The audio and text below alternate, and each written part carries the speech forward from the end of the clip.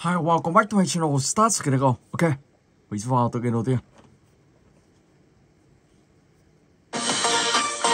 Let's go.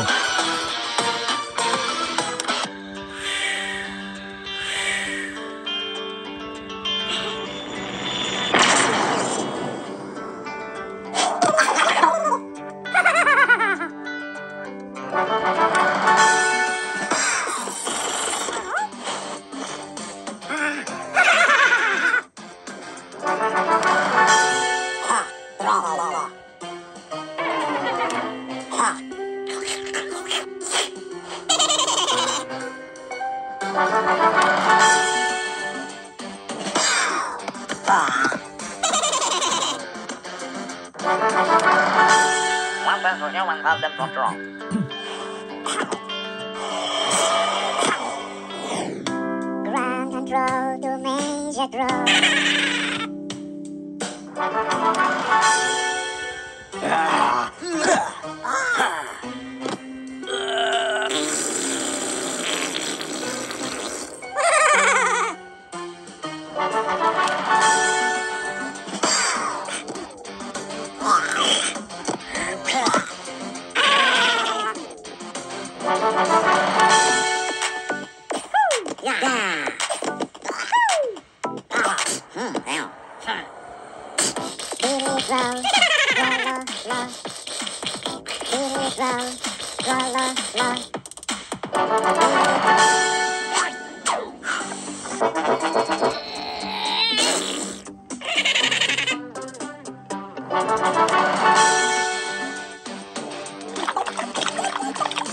Ok, let's go.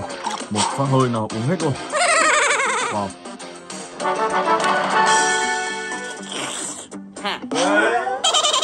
Giờ tự nữ thần tự do.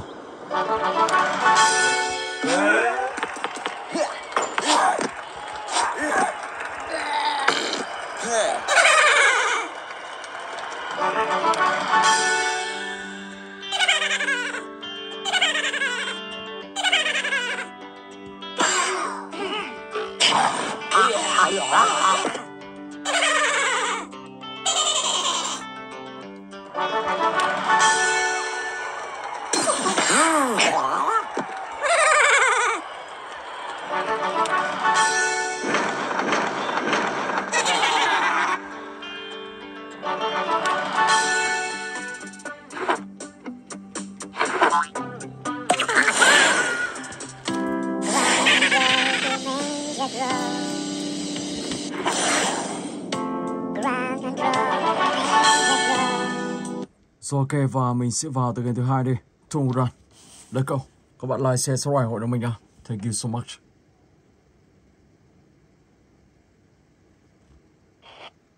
Let's go.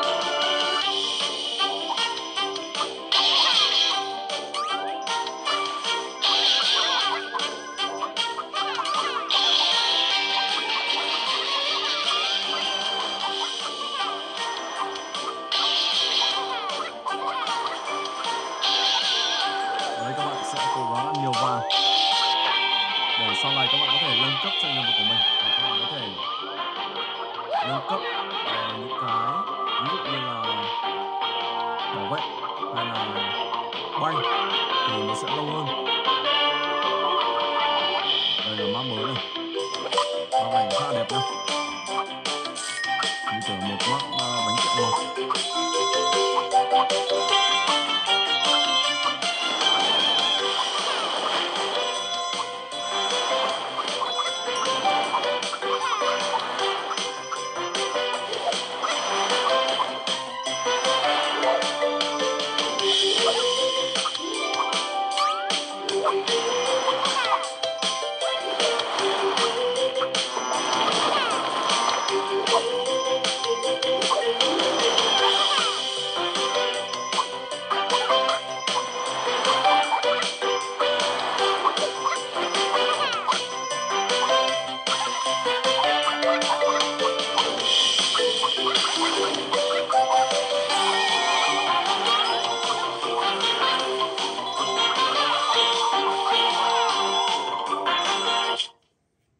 Rồi và bây giờ thì mình sẽ chuyển sang cái tiếp theo, Arcade Fire. Let's go.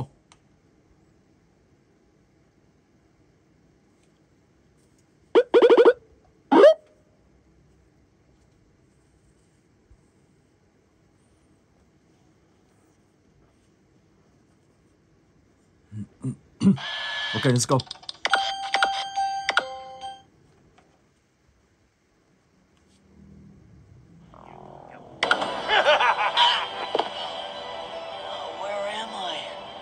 Where am I? Đây ở đâu? Và bây giờ thì các bạn sẽ phải bẻ khóa từ cái này. Đầu tiên thì sẽ mở cánh cửa. Sau đó sẽ tìm đồ ở đây xem có gì không.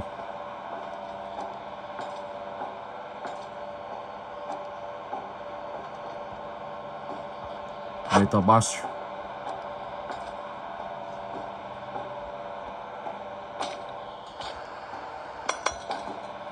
Tiếp theo đó là sẽ tìm một cối pin.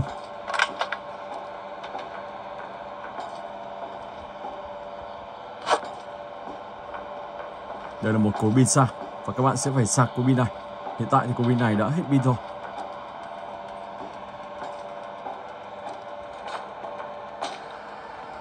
Let's go, ok. Việc đầu tiên thì mình sẽ dập cầu dao ở đây. Việc thứ hai đó là các bạn sẽ tìm cách chế ra một khẩu súng.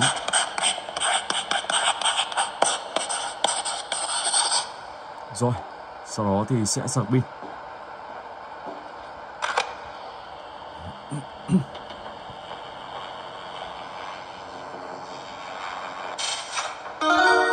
Ok, let's go.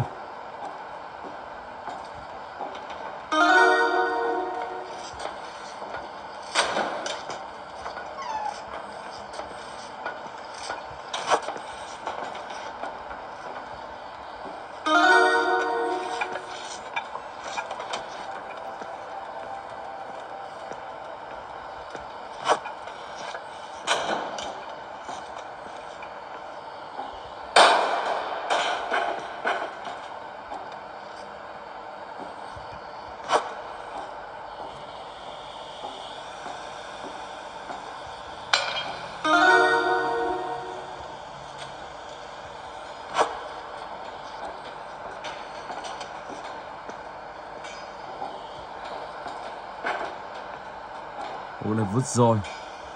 Không biết mình vừa vứt đi đâu rồi. Đây rồi. Tí thì mất.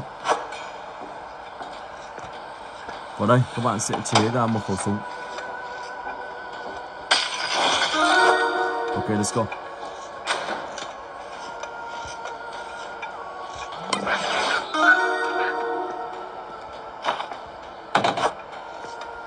I could be. Well done, Nimrod.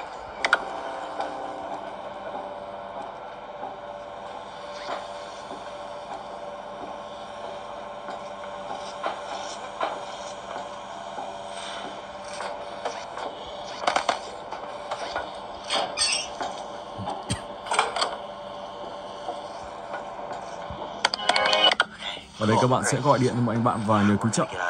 Và anh ta sẽ đi cứu trợ và giúp đỡ các bạn. Rồi. Tìm một chiếc hộp. Xem chiếc hộp có đây không? Đây luôn.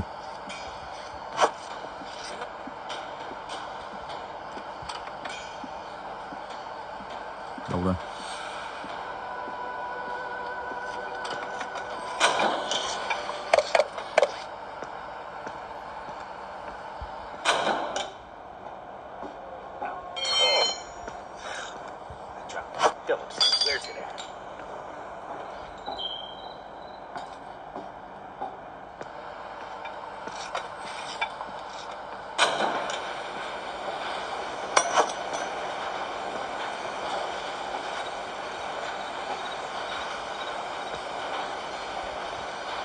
Và các bạn sẽ phải đợi. Sau đó thì các bạn sẽ trèo lên trên này và làm nhiệm vụ tiếp theo.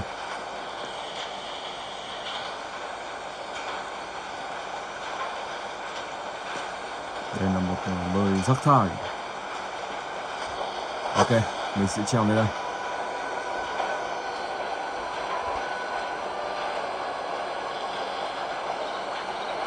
Sau đó thì các bạn sẽ ném làm sao để anh chàng này có thể lau kính. Bây giờ mình sẽ ném vào đây đi.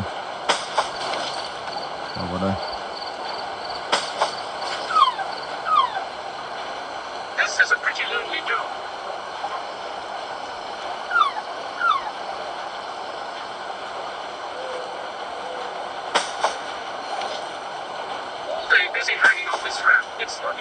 Oh my gosh.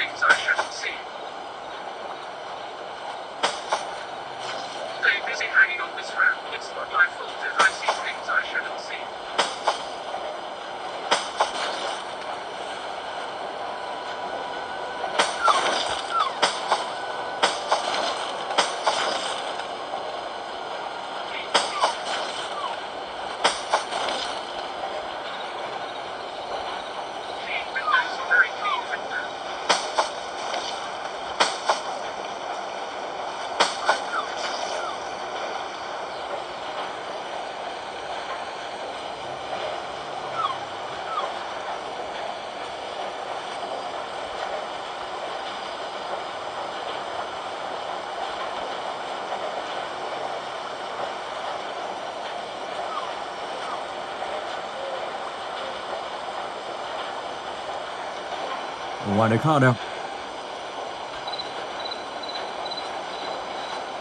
Sau đó các bạn sẽ đến điểm đây và lấy một ít dầu nhớt.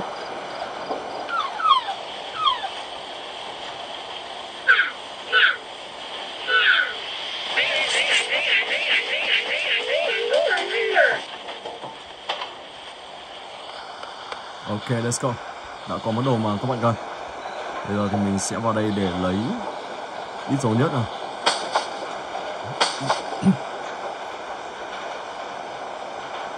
Let's go.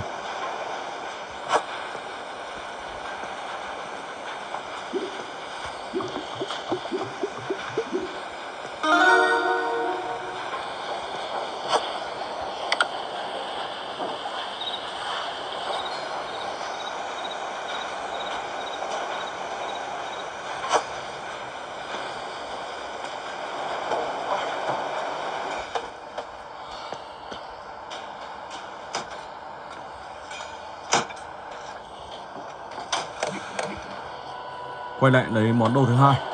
Đó là một chiếc, cái này như kiểu là cái gai cửa để các bạn mở cửa và đóng cửa.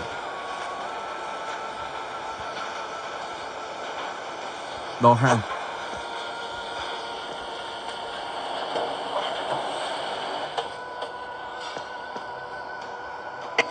Ok, let's go.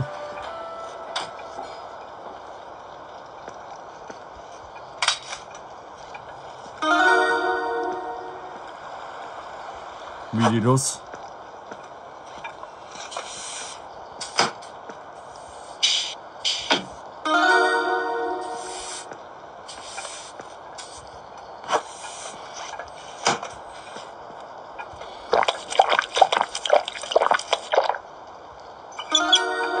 Các bạn phải dùng bằng dầu đó dầu nhớt đó, nếu không thì các bạn tự bẻ thì nó sẽ bị gãy ngay, cho nên bắt buộc các bạn phải có dầu nhớt đổ vào, lúc đó thì các bạn mới bẻ được.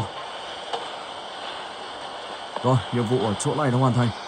Bây giờ thì mình sẽ đi vào gọi điện.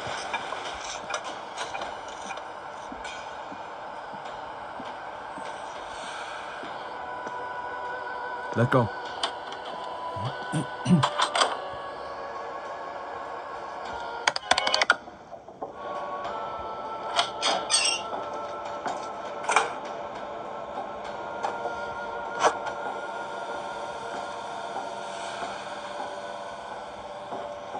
Không biết cái nắp kia ở đâu rồi. Nó nằm ở đường nào? Bây giờ mình sẽ phải mò xem. Đây rồi.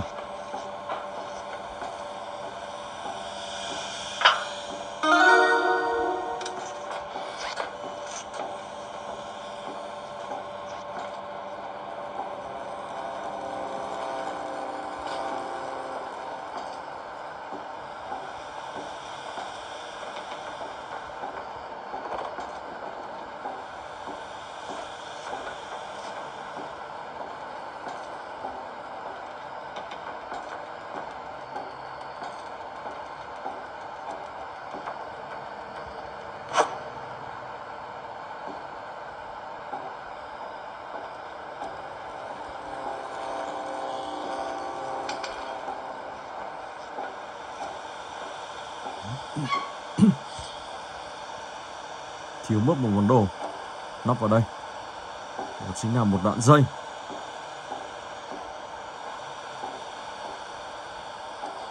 Đoạn dây đó ở xung quanh đây. Thử tìm xem.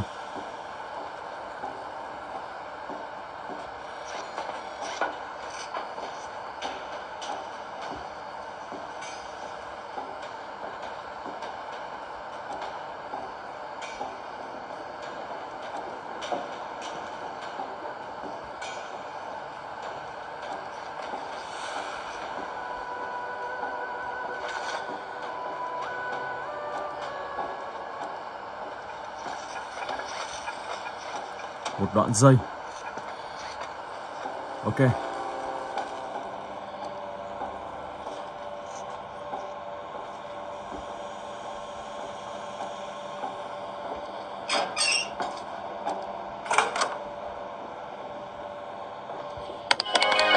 Yeah? Cool.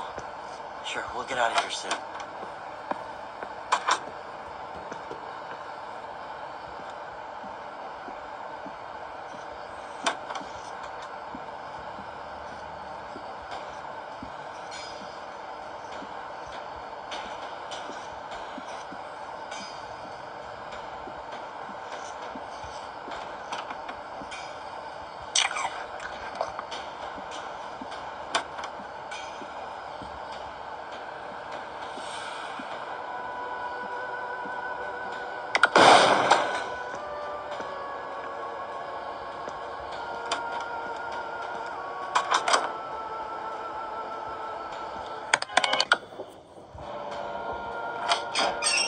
Cái này chắc chỗ sửa xe của... À, đây rồi.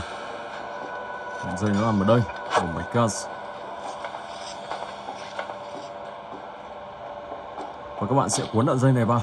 Để khi đó các bạn sẽ lấy tiếp một món đồ.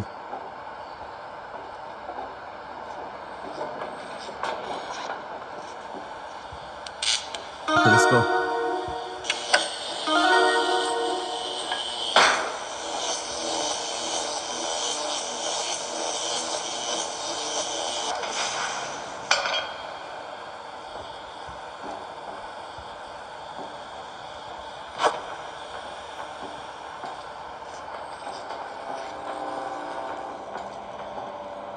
Rồi và bây giờ thì mình sẽ chuẩn bị thoát ra khỏi đây nào. Let's go.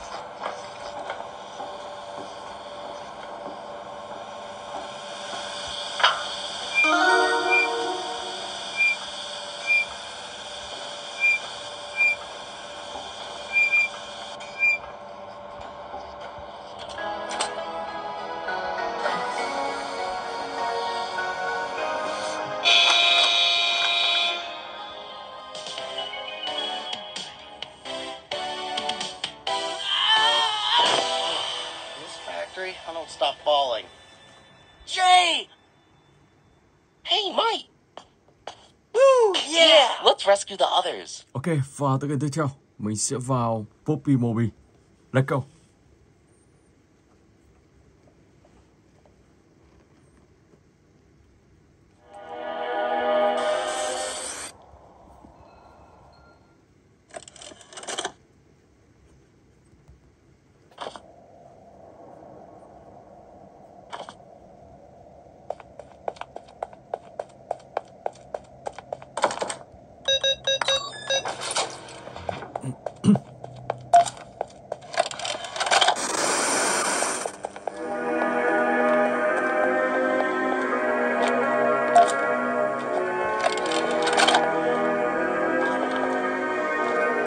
Hi, my name is Leith Pierre, and I'm the head of innovation here at the Playtime Toy Factory.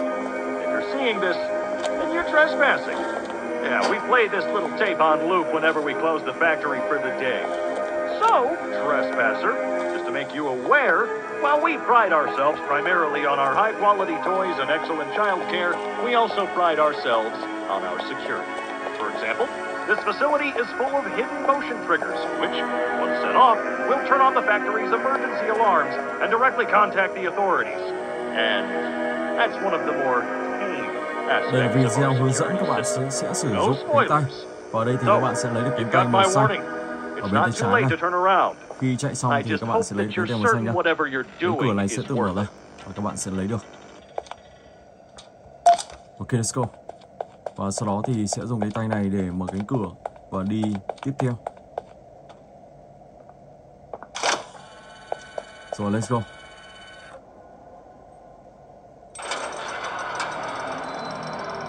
Ok.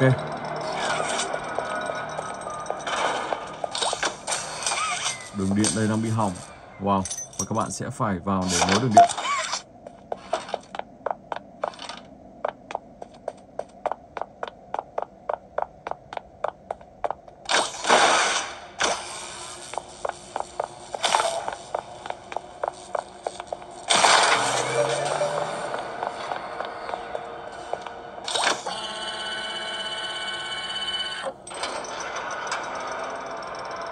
Tiếp tục tiến sâu bên trong.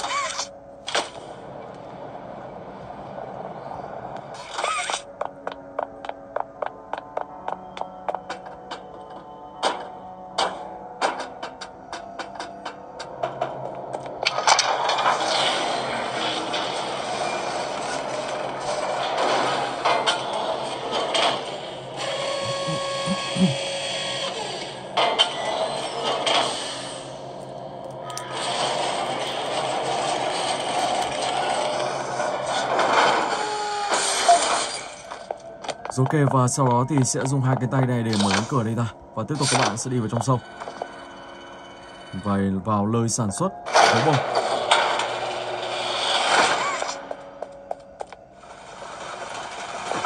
Và tự cái này thì cách chơi như thế nào? Đó là các bạn sẽ phải tìm cách để mở khóa Poppy. Và sau đó thì sẽ tiêu diệt Poppy dài to đó. Và lúc đó thì các bạn sẽ cứu được Poppy Baby, một Poppy nhỏ dễ thương trong tự game này. Tiến tiếp vào bên trong.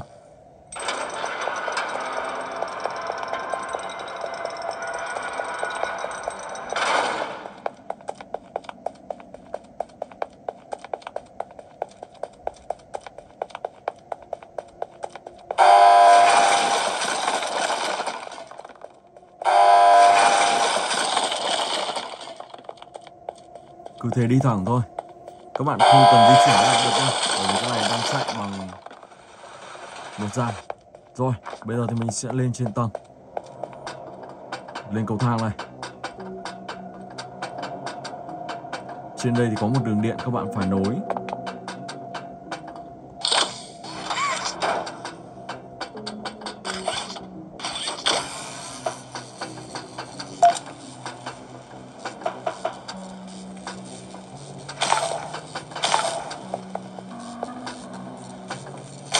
Okay, let's go.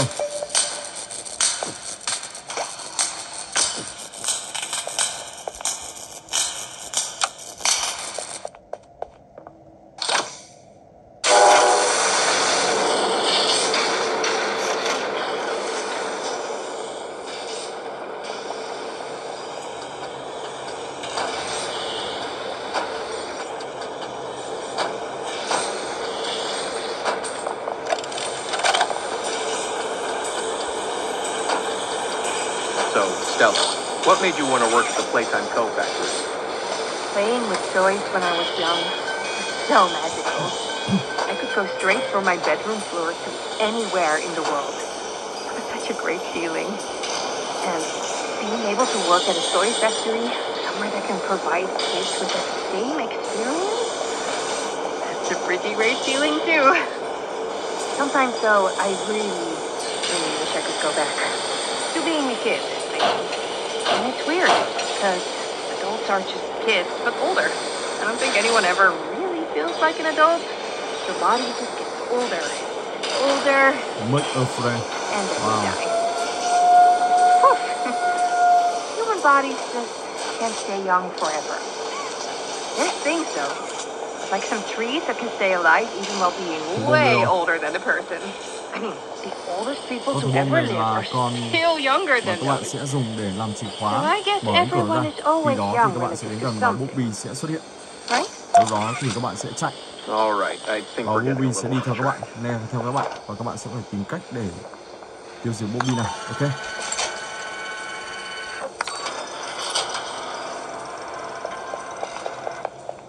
Wow, ông ta xuất hiện rồi và các bạn sẽ giữ ông ta đi theo. Sườn thôi.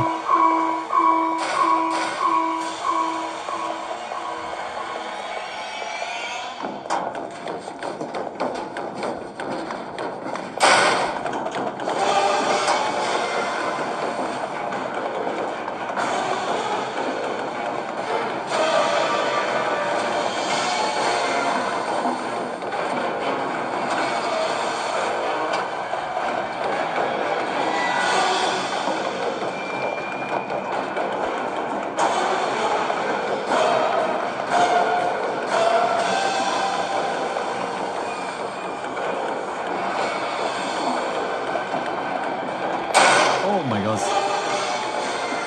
Wow.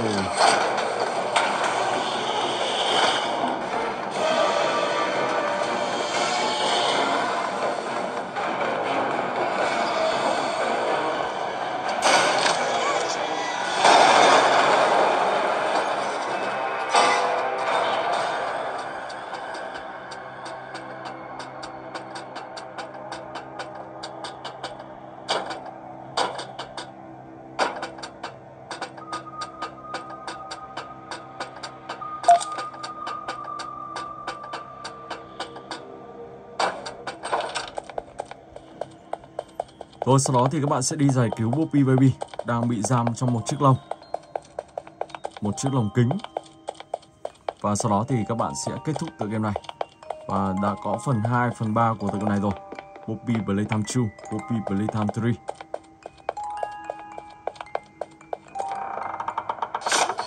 Ok. You opened my case.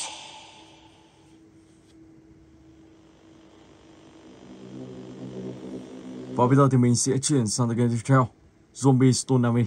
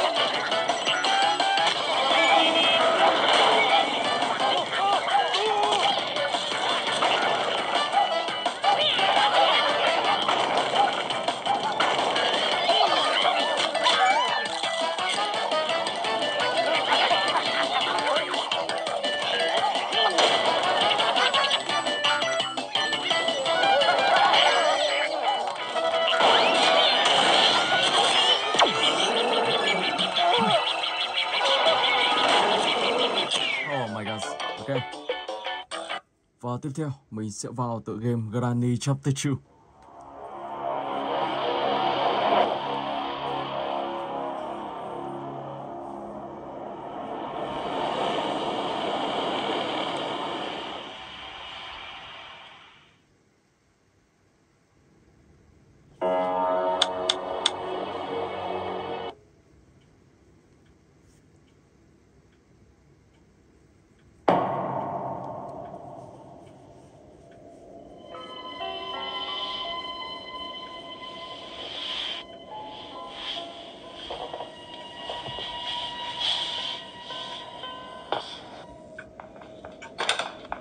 Ok, bây giờ thì đầu tiên mình sẽ lên trên tầng 2 để xem có gì không.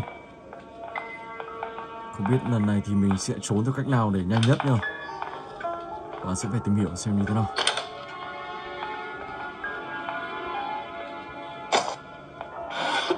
Không có gì ở đây. Kia không có gì. Mình sẽ phải rủ bà ta đi cùng.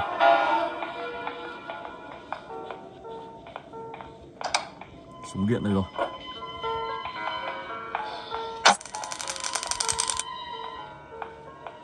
Có gì ở đây không?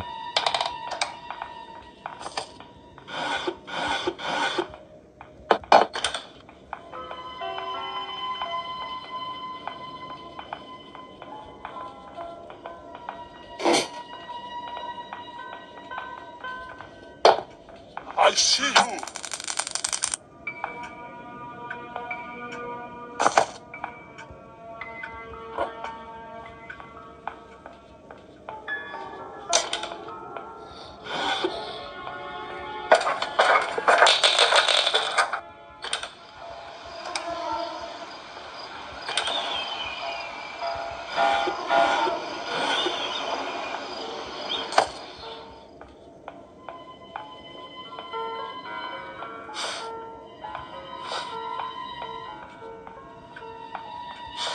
Có thể mình sẽ trốn bằng cánh cửa chính. Từ đây thì mình đã thấy được 2 món rồi. Tiếp tục. Stun nha.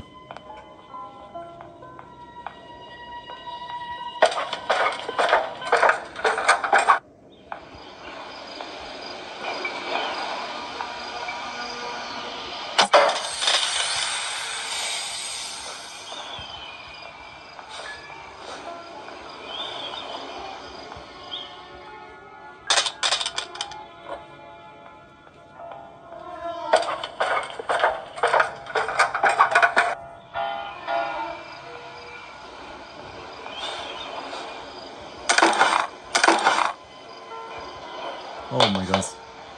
Đây là chiếc máy bay dùng để lái máy bay. Ok. Xuống dưới tiếp nào.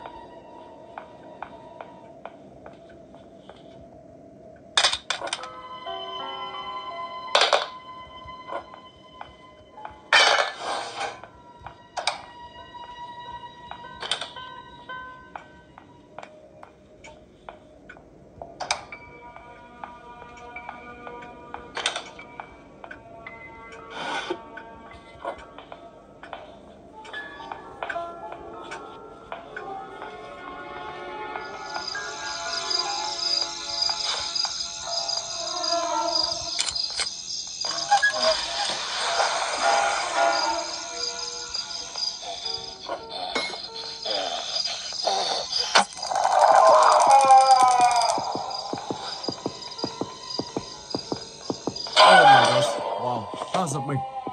Và ta đã phi luôn vào đây rồi. Rất nhanh.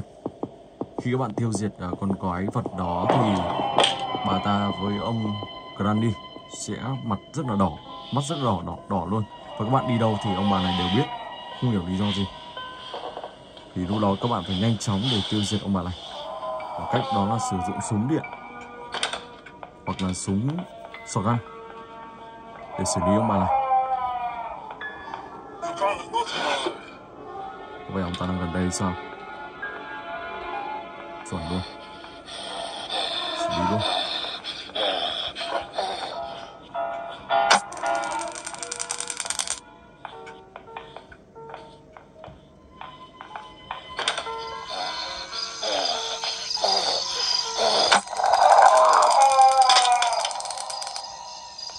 không tìm thấy cái này rồi, rơi xuống dưới rồi.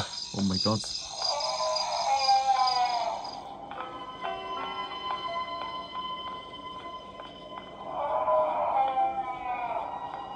Không hiểu sao nó lại lag mà nó lại rơi được xuống dưới đây.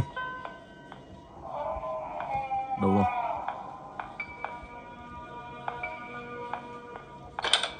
Do you want to play hide and seek?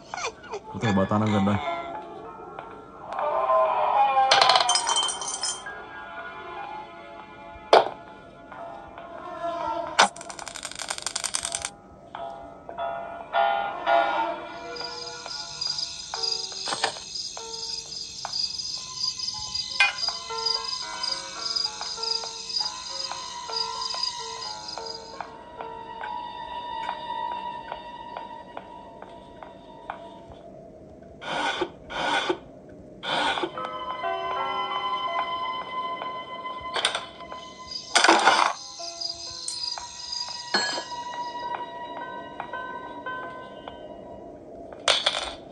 Còn thiếu một món đồ.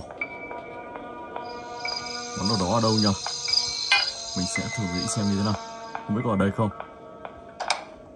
Không có ở đây. Phòng bếp xem.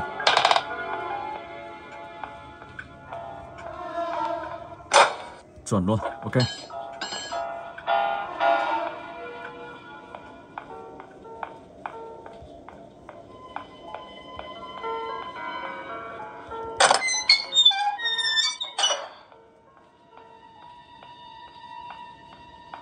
Rồi sau đó thì mình sẽ trốn thoát nào.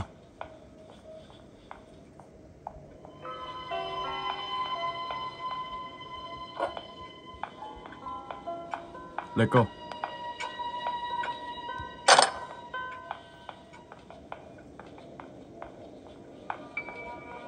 There you are.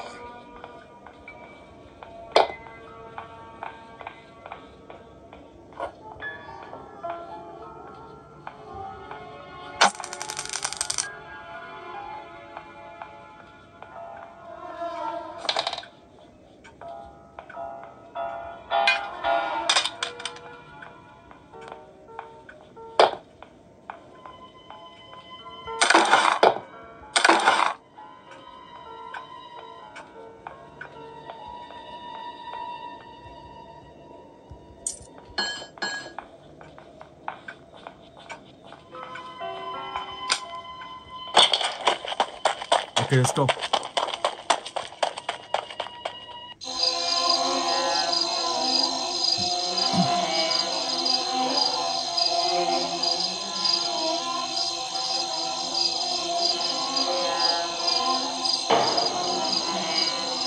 Rồi và tiếp tục mình sẽ vào tựa game tiếp theo. Scary Teacher 3D. Let's go.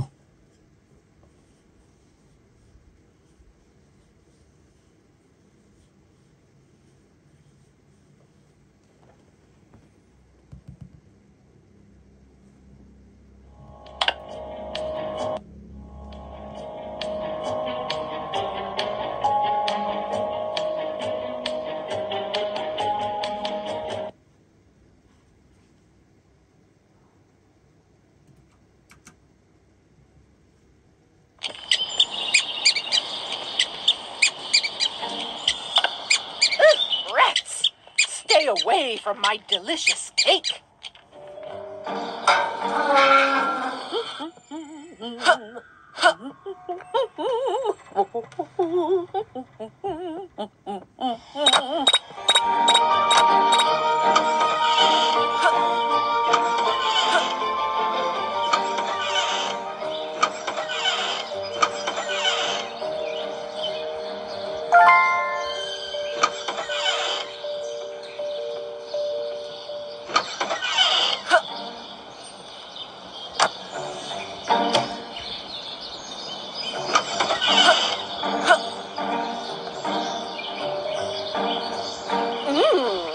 Wow.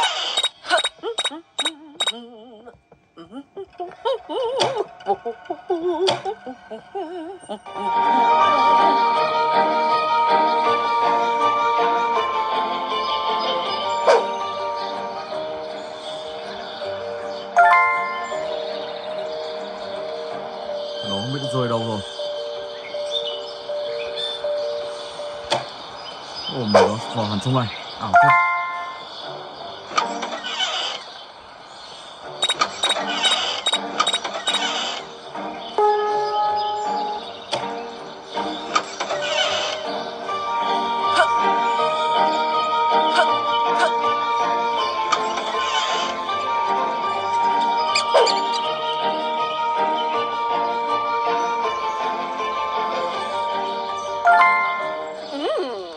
Wow.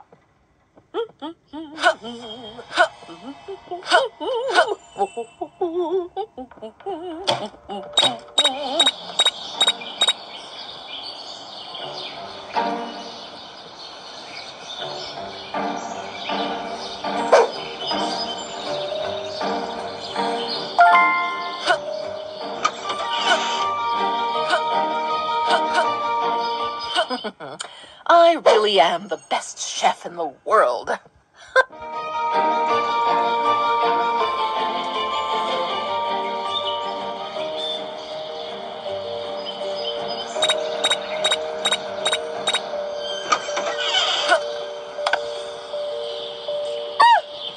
My cake! My precious cake!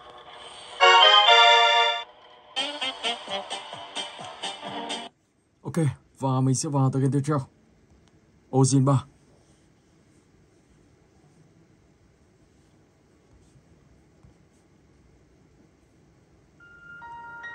Trong tựa game Ozin 3 này thì các bạn sẽ phải tìm kiếm tất cả 5 cuốn sách. Và khi đó thì các bạn sẽ thoát khỏi nơi đây, thoát khỏi sự bám đuổi của Siren này.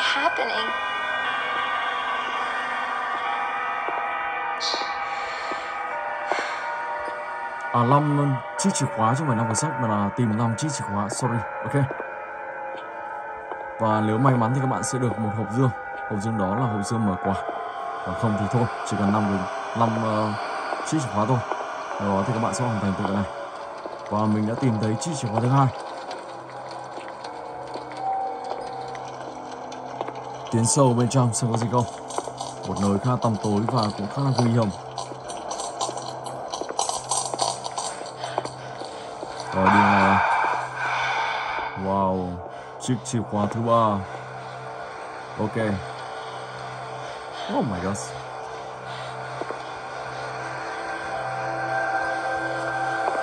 Vậy nên ông ta đang gần đây. Chiếc chìa khóa thứ 4. Just a little more. A personal item somewhere around this store. If you take them with you into the living world, you'll find my resting place.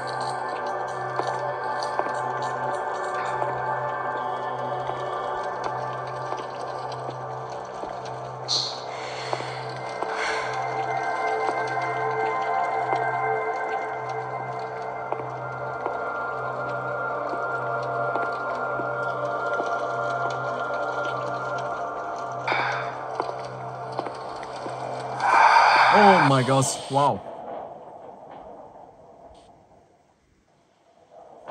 Ok. Let's go. Grandi chapter 1.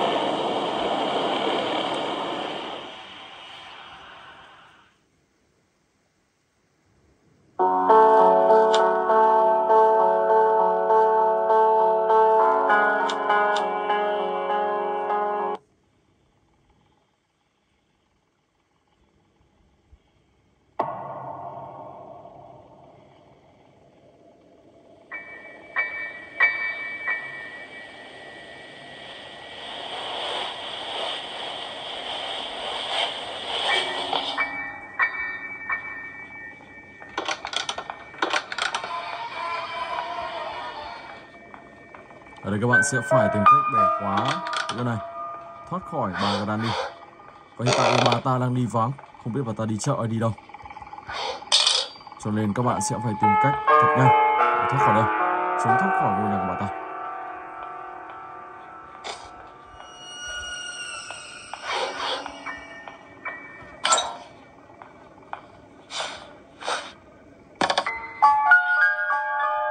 Có gì đây không? Không có gì.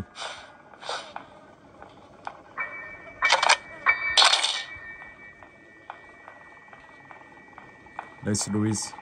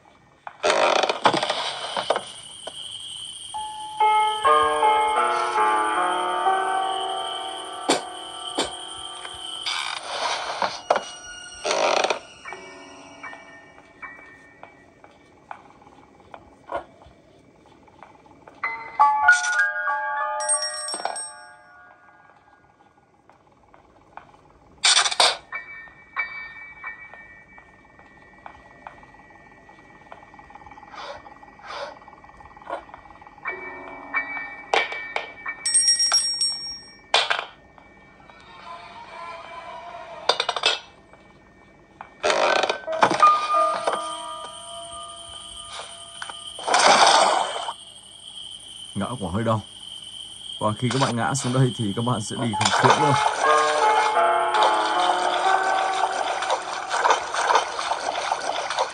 Thì các bạn bắn ở đây để lấy món đồ này. Cháu lại cần.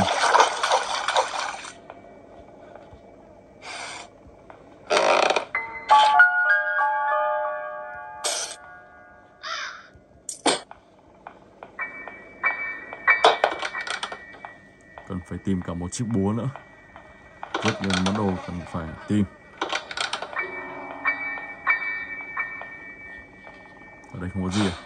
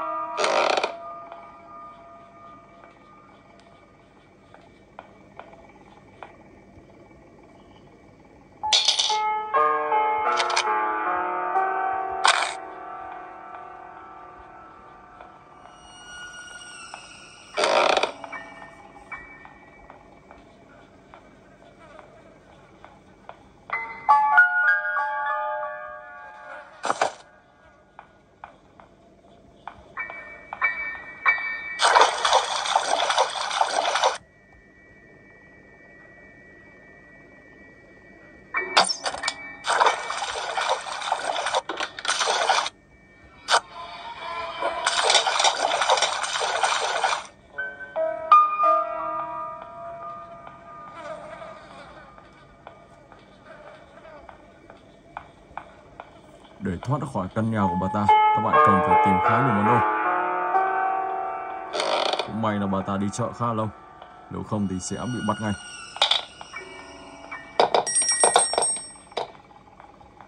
Có gì ở đây không? Không có gì ở đây luôn. What's up?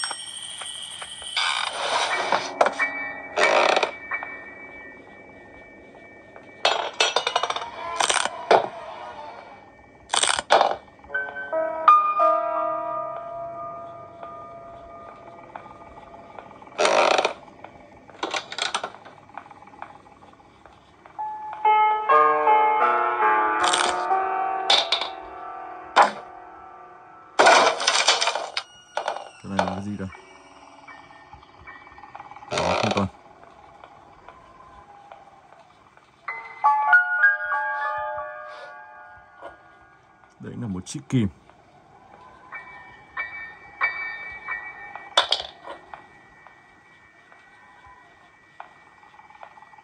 Hai chiếc kìm giống nhau, đều có chức năng như nhau. Vậy thì không hiểu sao bỏ ra hai chiếc kìm làm gì. Chắc có mục đích gì đó đúng không? Mình vẫn chưa biết. Rồi, và mình sẽ phá đây ra xem có gì không. Đâu rồi?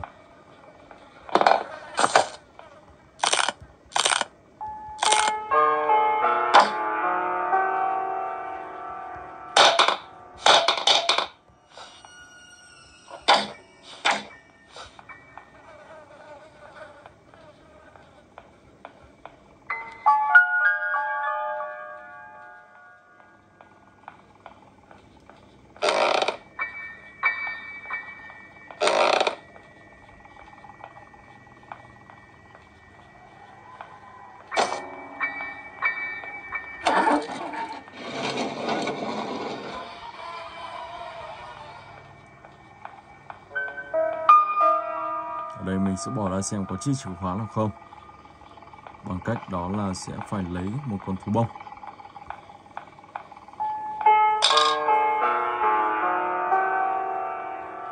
Thú bông ở đâu nhỉ? Đây rồi.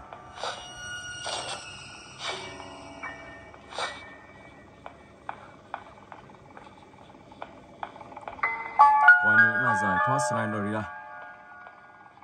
Thoát khỏi nơi đây.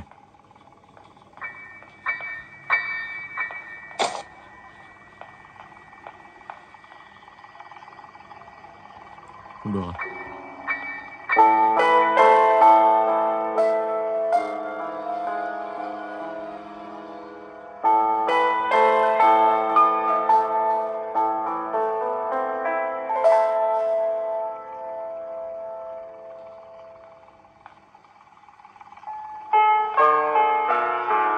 Không có gì. What's up?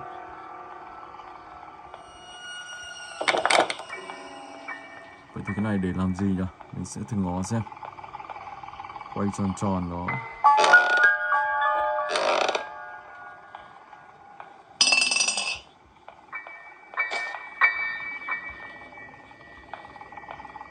Sử dụng sách. Ok.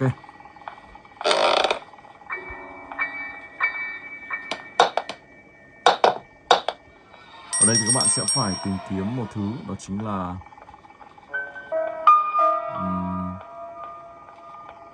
cái sách gì đây? Đó chính là một chiếc chìa khóa màu xanh.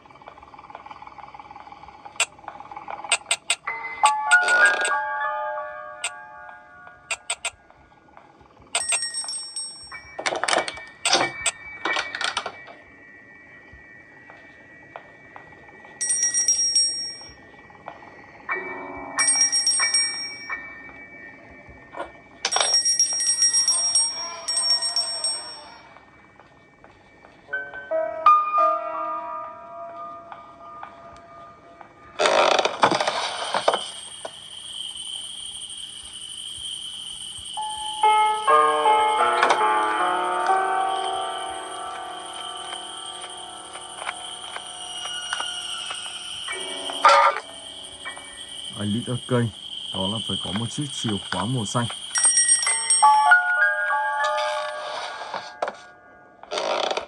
Quan trọng chiếc chìa khóa đó, hoặc là các bạn sẽ đi tìm một món đồ, đó chính là miếng thịt. Ok.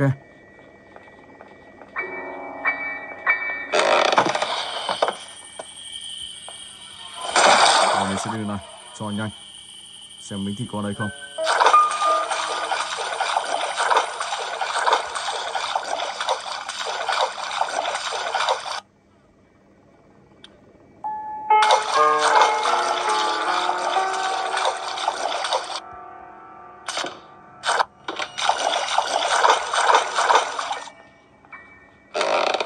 Vì nếu không có miếng thịt thì các bạn lên trên kia sẽ bị con nhện cắn chết ngay. Không biết miếng thịt đó đang ở đâu.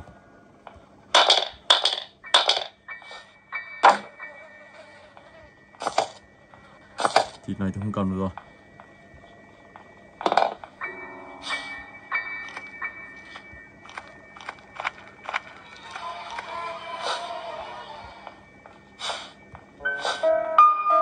Xuống dưới đi xem thế nào.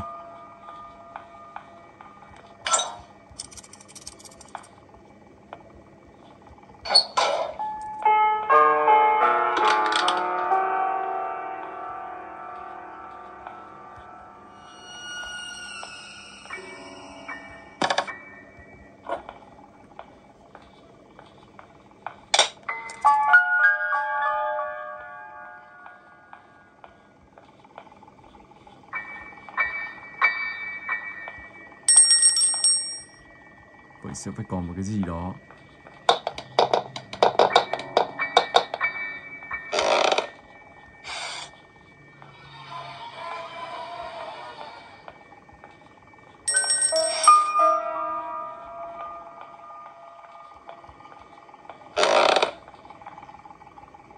Số 2 là số gì đây?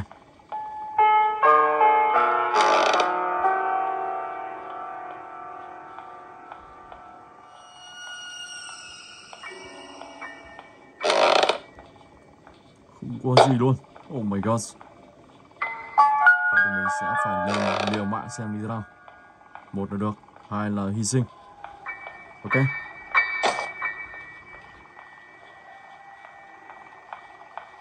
Bởi vì theo mình nghĩ thì ở kia sẽ là một chiếc chìa khóa.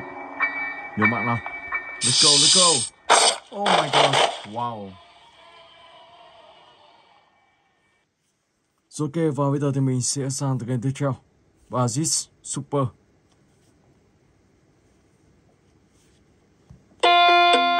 Oh, hi. Oh, hi. Welcome to my schoolhouse. Now it's time for everybody's favorites. You're doing fantastic. You got it. Great job. You did great. Come here and get your prize. A shiny quarter. Just now it's gotta sweep, sweep, sweep.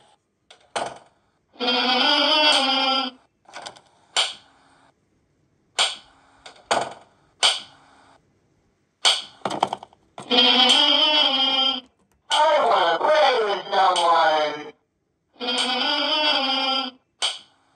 I want to play with someone. I want to play with someone.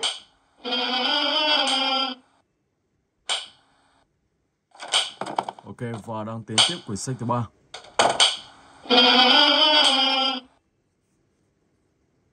Let's go. Looks like it's sweeping time.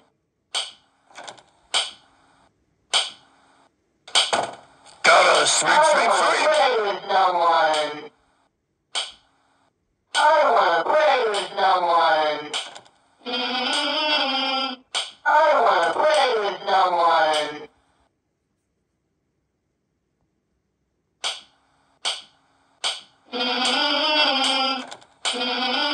No running in the hall. I want to play with someone. 15 seconds. I want to play with someone.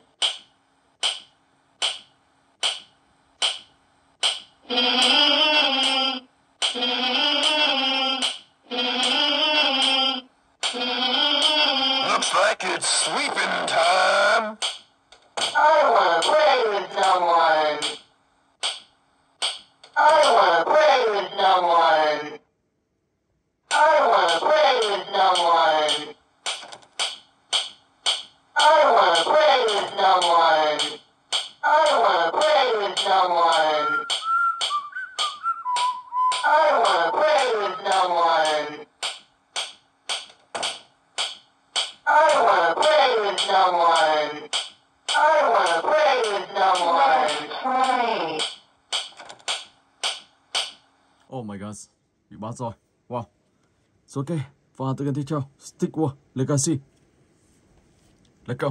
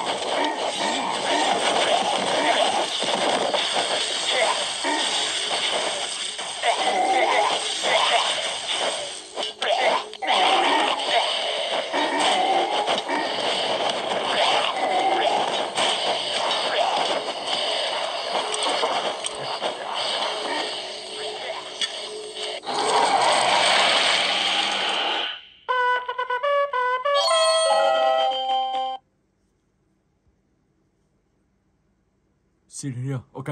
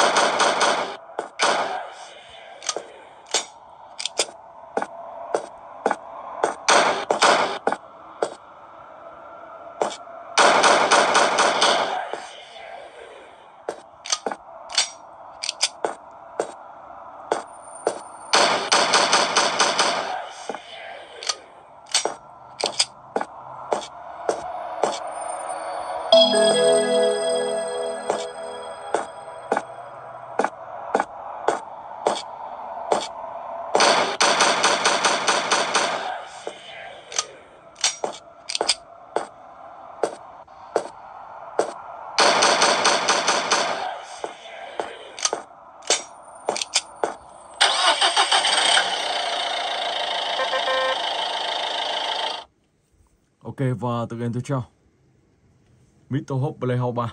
Let's go.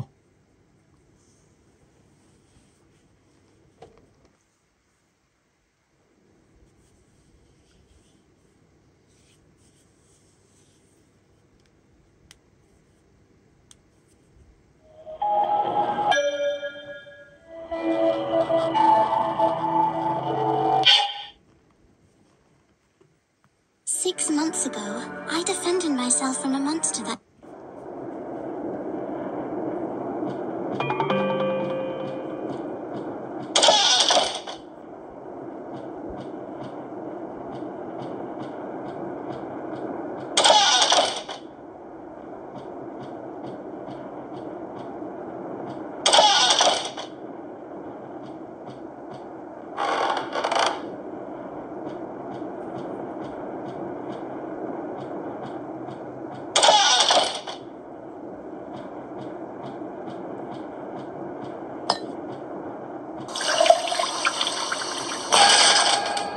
Oh no, I hate the dark.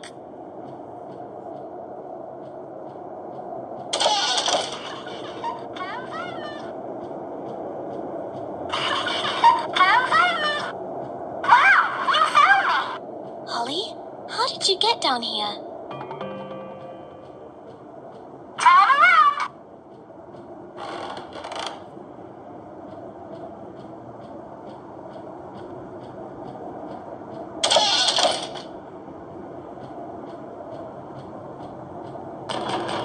Ruby, it's me. Open the door. Dad? Open the door, Ruby.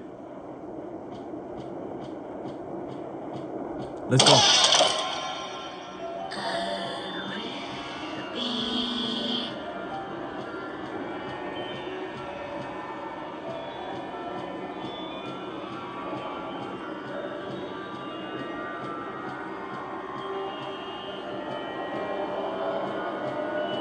Give yourself to us.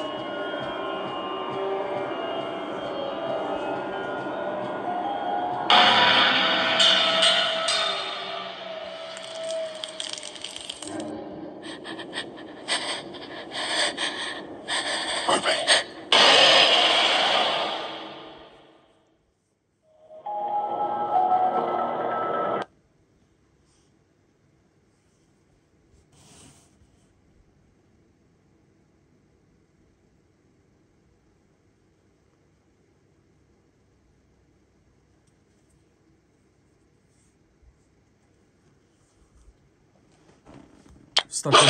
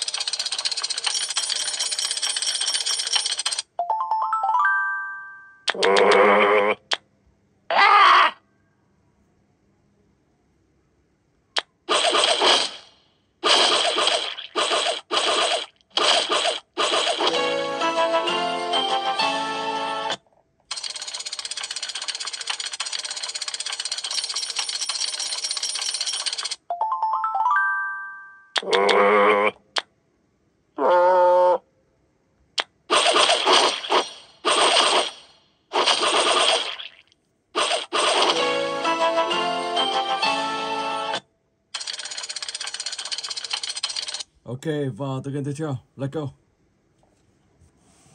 Pro Master.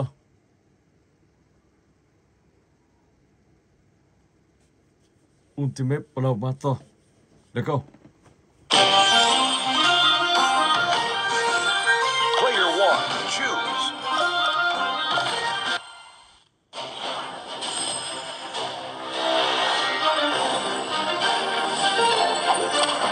Headshot.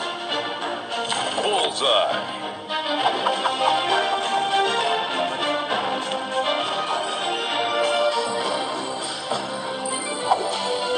Headshot.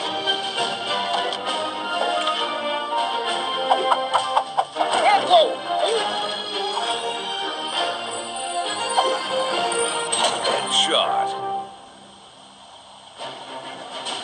Finish him.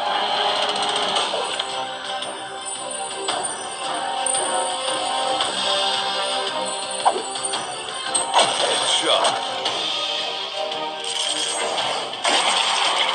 Fatality. Lynn.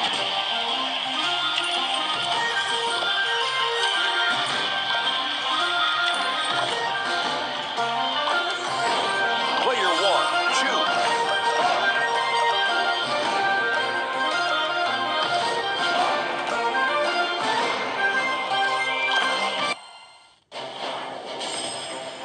Thor. Xua bên trong rồi. Đánh trúng hơi cao.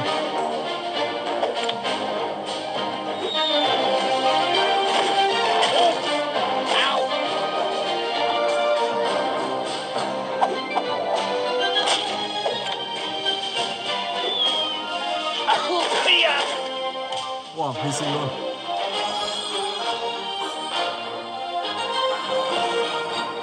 Finish him.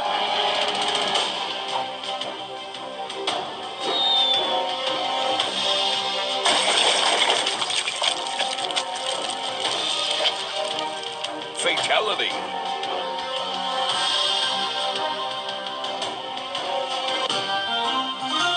You lose. Player 1, choose. Mình sẽ phải xử lý lại. Headshot. Bullseye.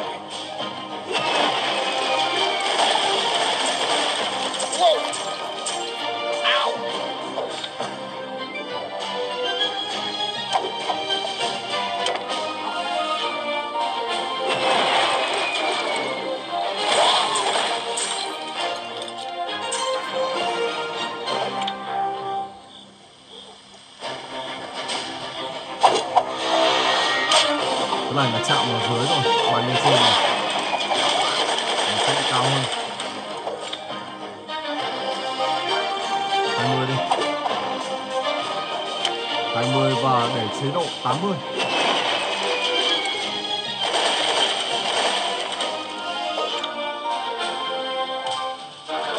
20 này và để chế độ tầm 80. 5.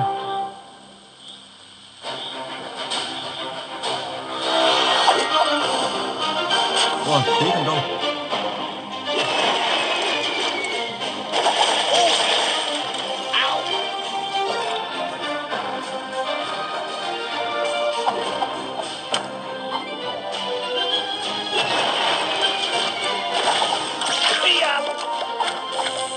Oh my god. Bây giờ mình sẽ xử lý được. Nào, sức mạnh nào. Đứng yên rồi. Có thể này là một đơ luôn. Wow. Ok, và bây giờ thì mình sẽ sang tới cái tiếp theo. Hold.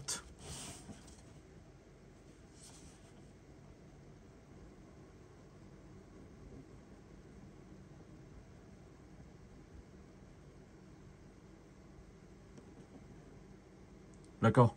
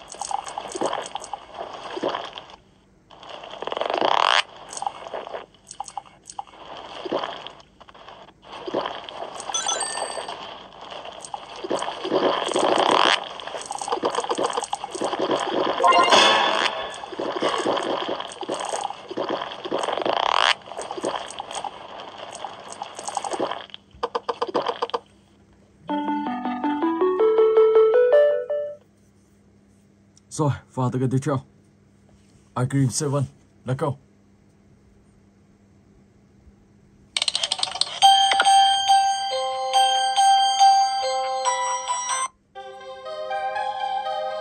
So much.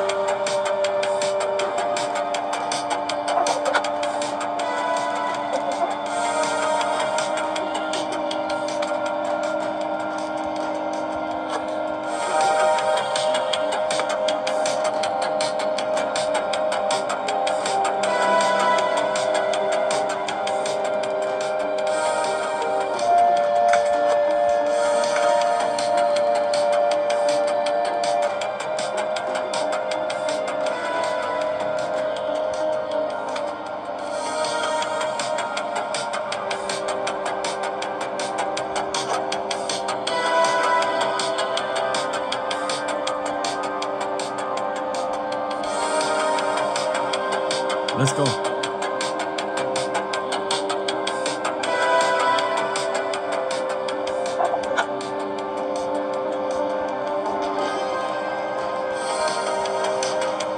Kẹt cửa rồi. Oh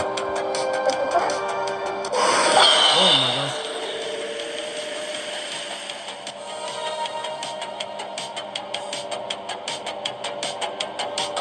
Không hiểu sao quả vừa rồi lại bị kẹt cửa luôn.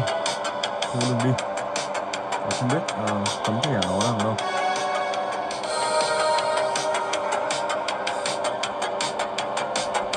Có thểเขาđã mất tấm thẻ rồi. Mình sẽ thử kiểm tra xem coi.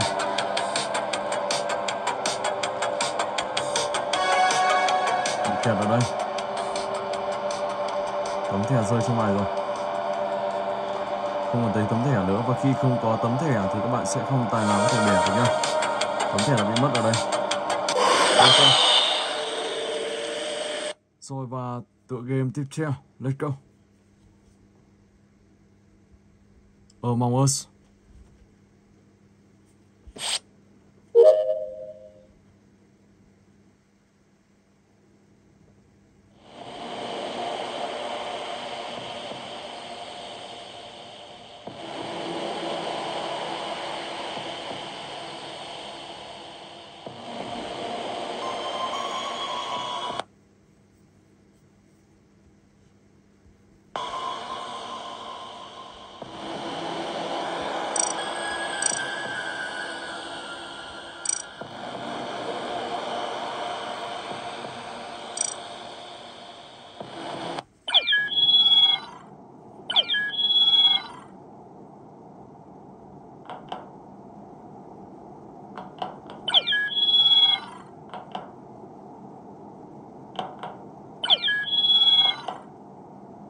Tổng có 15 người và ở đây thì sẽ có 3 imposter. Và các bạn sẽ là gì? Nếu là imposter thì các bạn sẽ tìm cách tiêu diệt anh chàng trong này. Còn nếu là crewmaster, đó là con người, thì các bạn sẽ phải làm nhiệm vụ trong tựa game này, hoặc các bạn có thể tìm 3 imposter. Và còn một tựa game khác nữa giống tựa này, đó là tựa game Google Duck hoặc là ma sói. Đó cũng là một trong những tựa game hay để các bạn chơi cùng bạn bè, rất vui và giải trí. Ok. Rồi.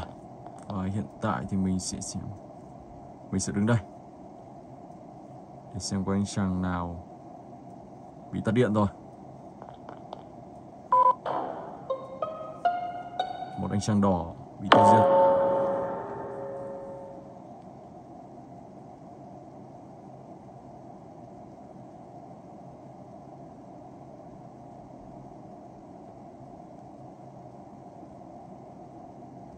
Không có ai nói chuyện luôn.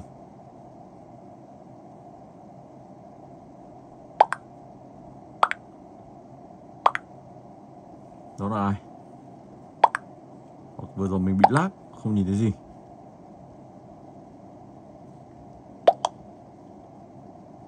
Celtic skin. Zero. Us away. Skip vote đi, xem thế nào.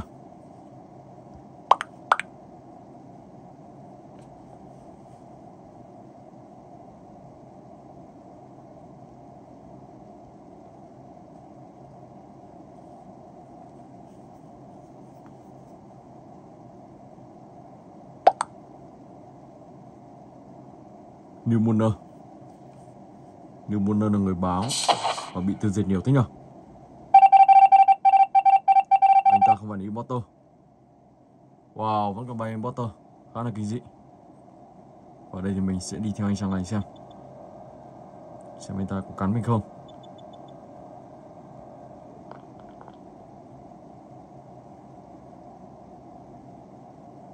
Điện có rồi. Tiếp tục lại báo tiếp. Mail Summary để xem anh ta nói gì.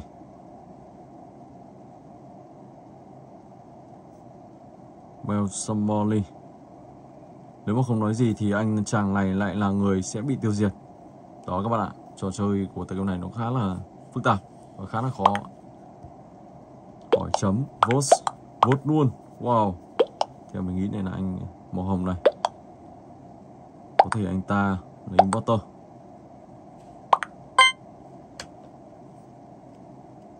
Biết ngay Mel Summerlee bị tiêu diệt mà.